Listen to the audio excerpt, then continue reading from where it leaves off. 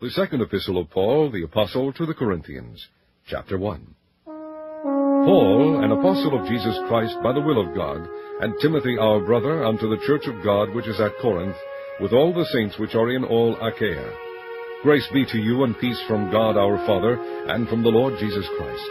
Blessed be God, even the Father of our Lord Jesus Christ, the Father of mercies, and the God of all comfort, who comforteth us in all our tribulation, that we may be able to comfort them which are in any trouble, by the comfort wherewith we ourselves are comforted of God. For as the sufferings of Christ abound in us, so our consolation also aboundeth by Christ.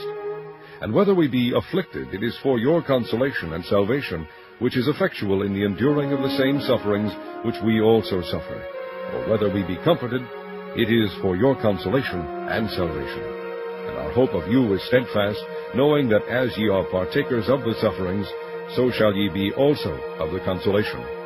For we would not, brethren, have you ignorant of our trouble which came to us in Asia, that we were pressed out of measure above strength, insomuch that we despaired even of life.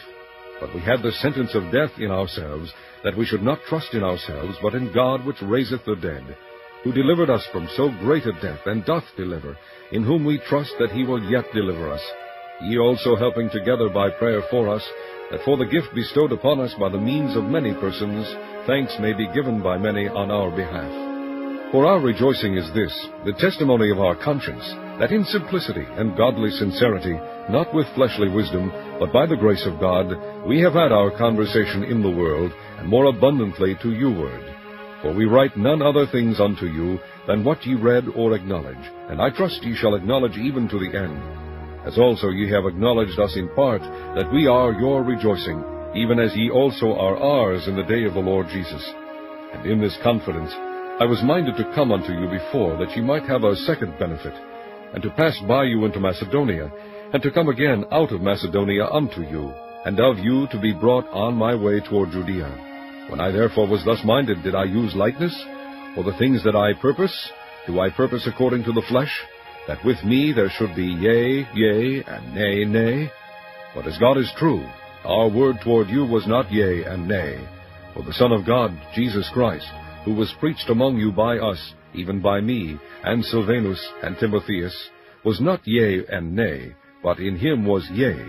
For all the promises of God in him are yea, and in him amen, unto the glory of God by us. Now he which stablisheth us with you in Christ, and hath anointed us, is God, who hath also sealed us, and given the earnest of the Spirit in our hearts. Moreover, I call God for a record upon my soul, that to spare you I came not as yet unto Corinth.